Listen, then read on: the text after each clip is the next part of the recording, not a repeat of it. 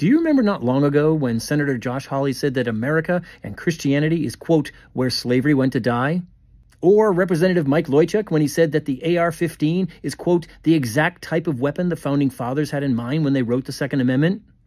Well, they have two things in common. First, they are both ridiculous and patently false statements. And second, they're both finalists for a 2023 Weemsy Award. The Weemsy Awards spotlight the most astonishingly dumb and false things said by public officials about U.S. history.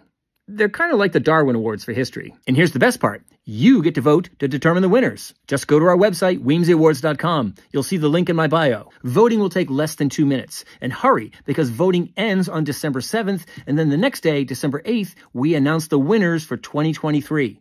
So get out there and do your part.